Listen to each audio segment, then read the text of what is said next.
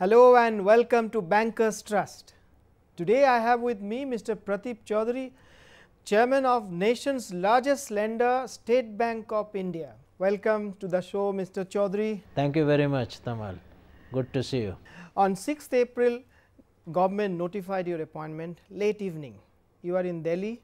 I think you rushed to Parliament Street to formally take over. At that time, what was on the top of your mind? Is it how to build bridges with the regulator or how to clean up the balance sheet? No, it was a bit of uncertainty that was getting clear because 4 of us had been interviewed. So I thought, that the clarity is there. So now been appointed. So, but it was too late in the evening. So the thought process started only next day morning. Okay, tell us, at the earnings conference in Calcutta, you used the word, the term cleanup, I think 6 times, at the press conference as well as the analyst conference. Now, there are 2 parts in your balance sheet. One is of course, the pension liability which the bank did not provide for, and the other part is some of the other provision which you could have done, should have done, you did not do, like teaser loans, etc. Right. So, first you tell me, is there too much of dirt in the balance sheet? Why did you use the word, the term clean up so many times, and what else is there to clean up? With regard to delinquencies, I think we are adequately provided, and whatever came up in the last quarter, normally there is a bulge in last quarter. So, I would not fault anybody for that. That is an annual trend.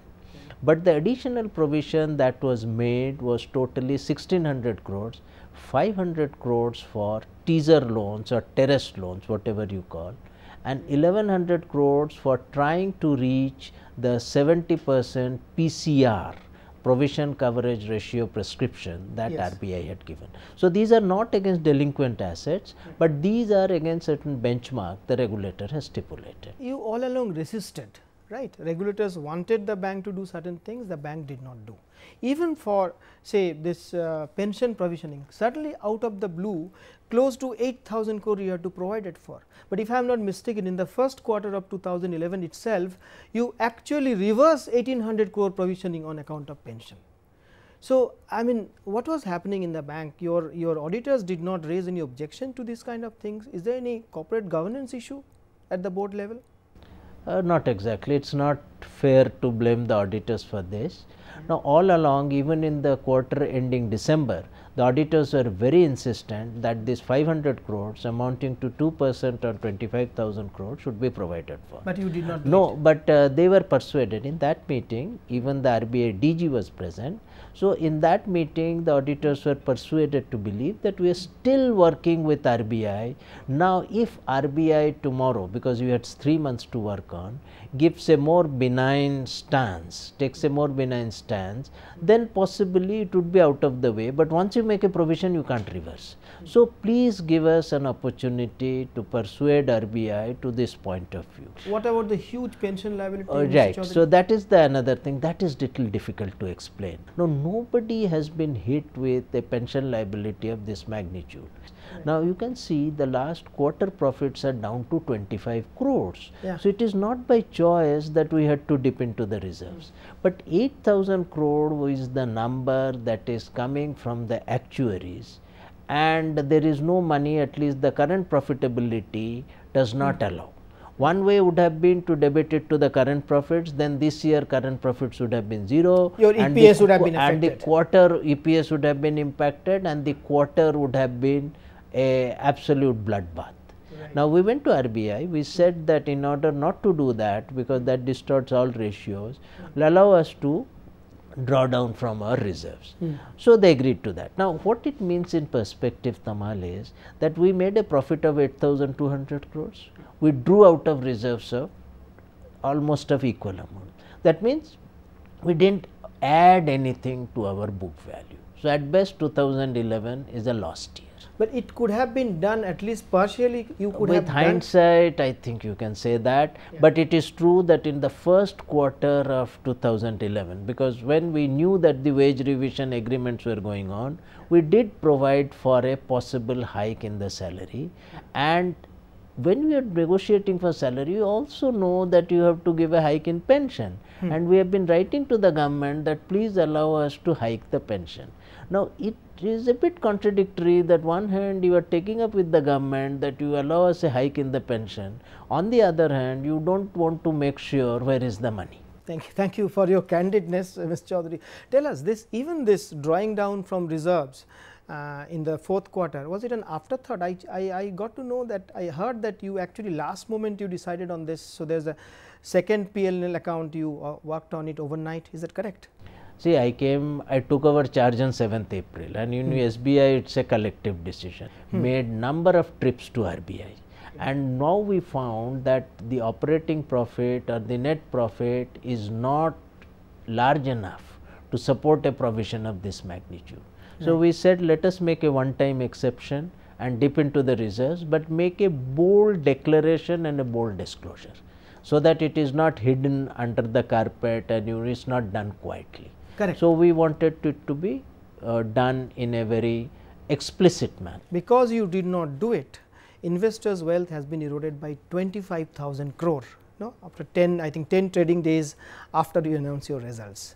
And you said that once for all, I mean there won't be anything else beyond that. Is that true? Because there is some segment of the market believes that, you know, there is some problem, it may not be entirely you are transparent as far as your NPAs are concerned. I am told that, you know, this it can be done manually, you have different codes 1, 2, 3, and it could be changed, and in the process you may end up showing a little less NPA than you should have. Is there any truth in this kind of notions? I will answer your question in two parts. The first part, yes, but the erosion of 25,000 crores is not only due to the SBI results, the market themselves have retraced from about 19,500 levels to about 18,200 level as we No, but your stock has underperformed both Sensex and Bankex. Yes, in the last 3 months, yes, last 3 months, that is right. But then it was necessary. See, investors also know that business is not uniform. You have a good year, you have a bad year, and there are regular challenges, there are normal challenges in the banking business in terms of delinquency. So, we tried to lay bare that what all has led to this, but they again, Tamal, I assure you, the additional provisioning is not so much due to deterioration in the asset quality, but even if the asset quality is 100% standard, you need to make additional provisions, and to some extent this year, just to make a comparison, the interest rate environment was slightly against us. So, on the bond portfolio, we made a profit of 920 crores as against 2,100 crore last year. So, maybe many things combined, but of all of them, I think this pension liability is the hardest to explain. It has been deteriorated to some extent, from 3.05 it has gone up to 3.25, and about 15% of your restructured assets has turned bad. Few analysts expect it to go up to 30%. This had happened when economy is growing at 8.5–9%. Now, there is economy also is, the growth in economy also is slowing. What is your take, what is your call on the quality of assets in this current fiscal? We keep our eyes fixed on the net NPA number, which is 1.63. Now, the thing is that this number is less than 1 for most nationalized banks and even our associates. So, over the last 5 years at least, when we have been tracking, State Bank has been behind the industry curve. Now, regarding what happens to the restructured assets, most of these restructured assets are covered by a security. So, they are cash poor, but asset rich, and I think when the good times are there, investors and the companies think that they will be able to pay back the loan is 5 years or 6 years. But now when the downturn happens, that loan may be paid back not in 5 or 6 years, but 8 to 9 years. But where the underlying security is strong and cash flows are coming back, I think we would not see much more deterioration in the asset quality. But what you say in terms of slowing down the growth impact, that is something we need to assess carefully, because it has a multiplier effect.